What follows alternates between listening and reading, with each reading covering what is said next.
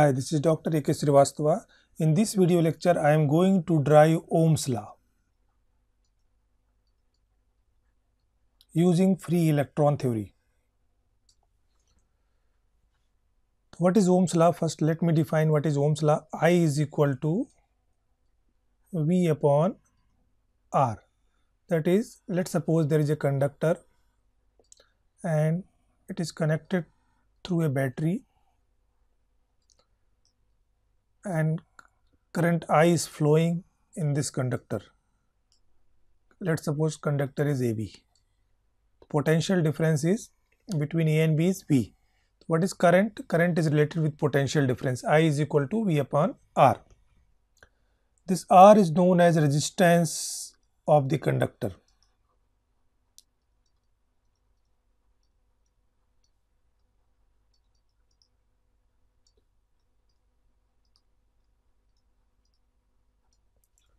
It depends upon the its dimension, its composition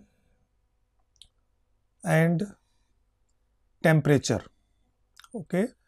Now it will not depend upon this, it is independent from this potential difference.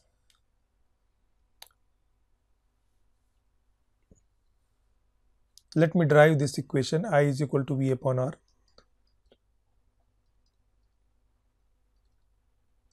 According to free electron theory, there are large number of free electrons in this metal and these are colliding with each other frequently. Right now I am not applying any potential difference across this conductor. They are moving with some velocity that is known as electron velocity. The velocity in absence of electric field. So this velocity is corresponding to energy EF, that is Fermi energy. The distance covered between two successive collisions is, let's suppose, lambda, that is known as mean free path, and the time taken to cover this distance is tau. This is known as relaxation time. Okay. So what is this tau? Tau is given by tau is equal to time is equal to distance upon velocity. Distance upon velocity. This Vf is what? Electron velocity. Let's suppose this is equation number 1. Electron velocity corresponding to energy epsilon f. Epsilon f is what? Fermi energy. Now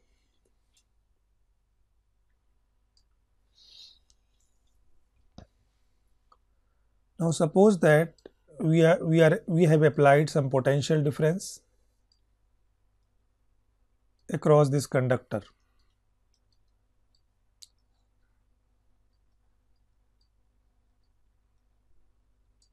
What will happen?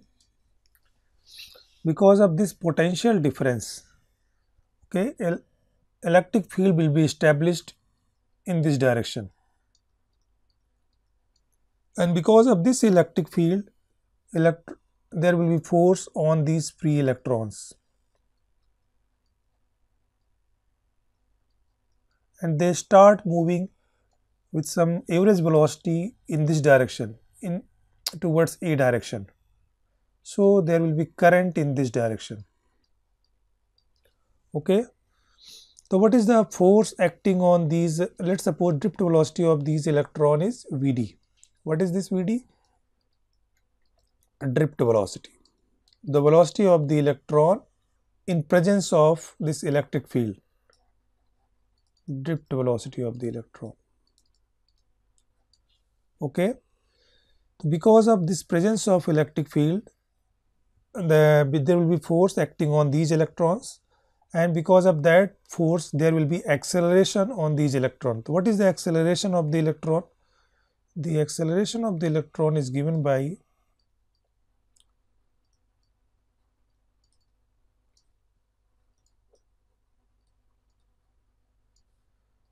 according to Newton's second law. A is equal to F upon m.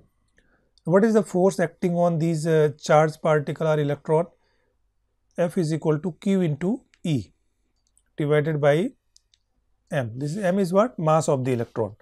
Let's suppose this is equation number 2. Now what is the drift velocity of these electrons?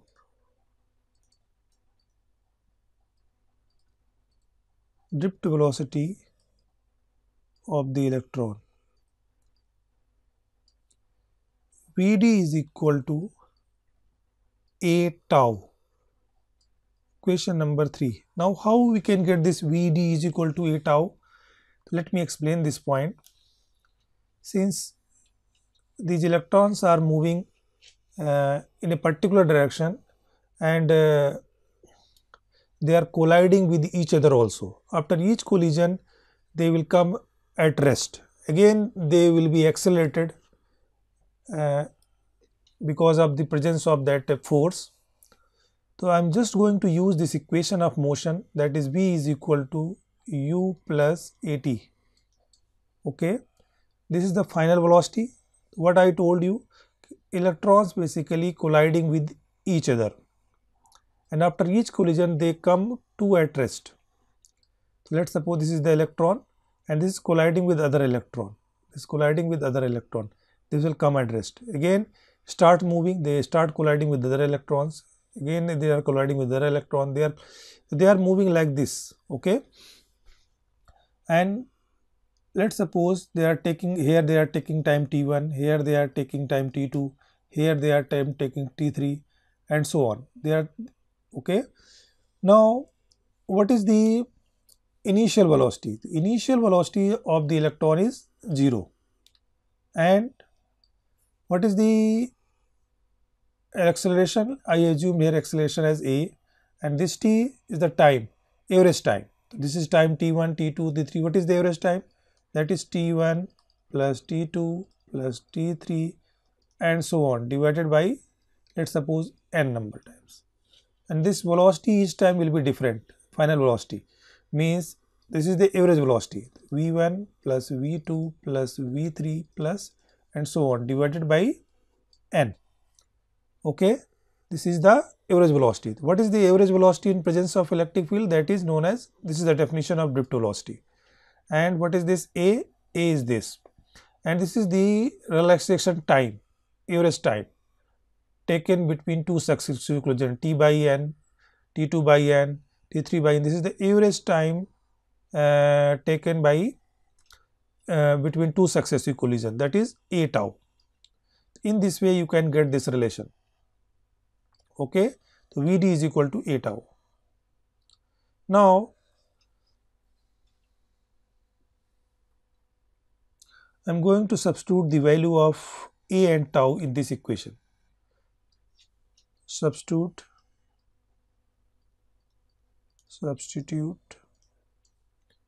a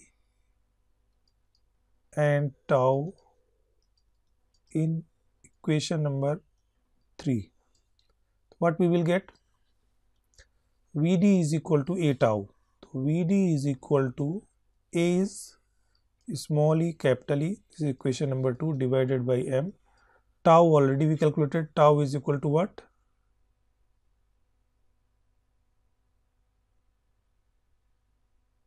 Tau is equal to what? This is equation number 1. Just check equation number 1. This is lambda upon Vf. Substitute this value here, lambda over Vf. Okay, let's suppose this is equation number 4. Now current in this conductor. What is the current in this conductor? What is the current relation for this conductor?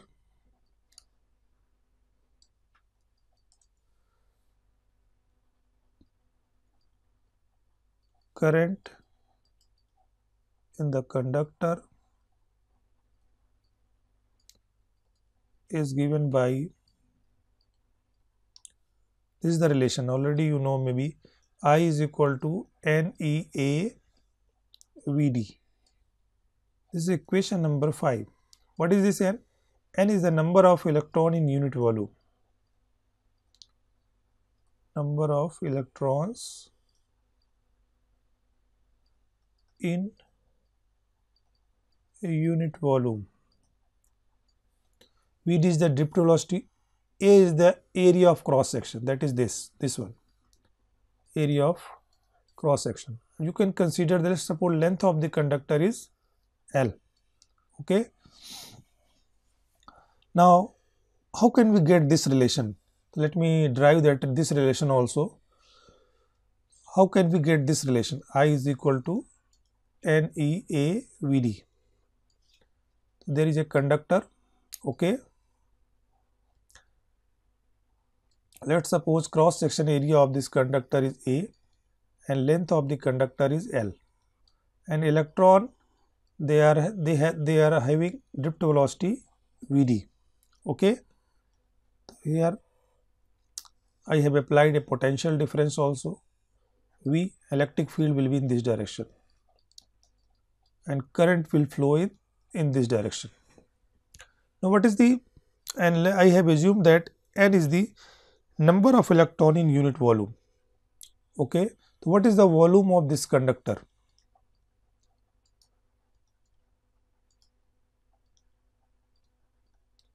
Volume of the conductor is A into L. Okay. A into L. Now, how many electrons are there in this volume? The total number of electrons in this conductor. Total number of electrons in conductor, or you can say in this volume, total volume. You already know in unit volume we have n electron. In this volume, this will be NaL. Okay. Now, what is the total charge? Do you know the charge of one electron? Total charge of on this conductor? Total charge on this conductor. You know the total number of electron. You know the charge of one electron also. What you have to do, just multiply this charge of one electron here, NaLe. Okay. Now, what is the current? The current is defined as charge divided by time. So what is total charge? NaLe divided by time. And this L upon time, distance upon time, is velocity. The NaE Vd. L upon time I am writing here as Vd, drift velocity. This relation I have used here. I is equal to NE Vd.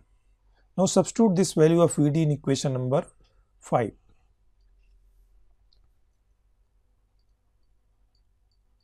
Substitute Vd in equation 5. We get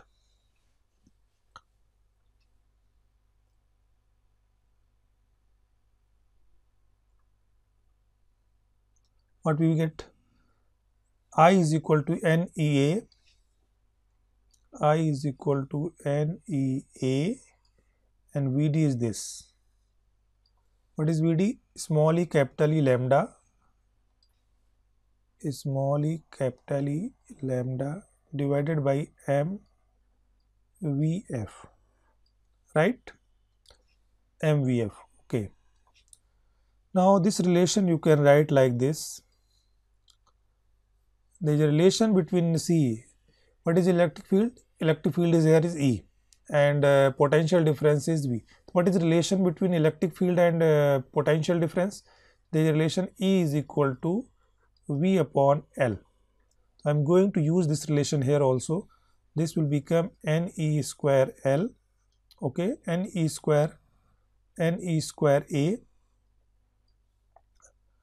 lambda. Okay, and this V divided by m Vf and this L. Okay, N E and E will be E square, then A, then lambda, and I have substituted the value of E is equal to V by L, and then m Vf L. Okay, this relation you can write like this also. I is equal to V upon R, where 1 by R is equal to this.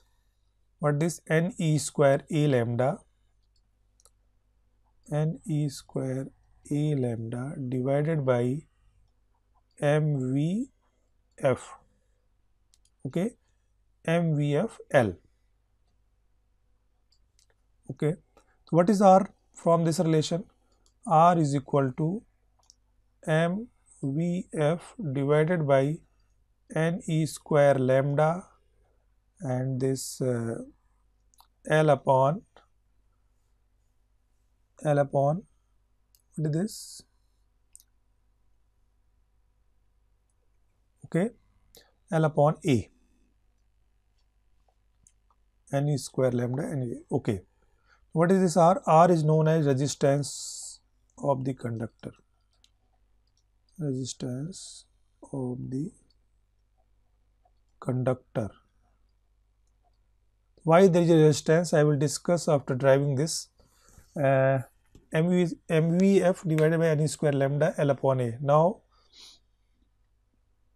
this relation you can also write like this: R is equal to rho L upon A. What is this rho?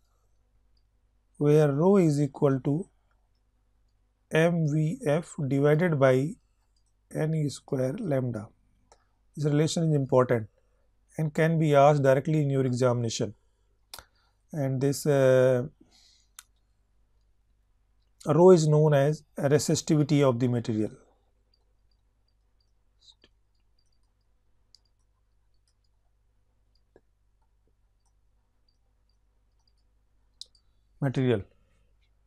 Okay, this is the derivation of Ohm's law.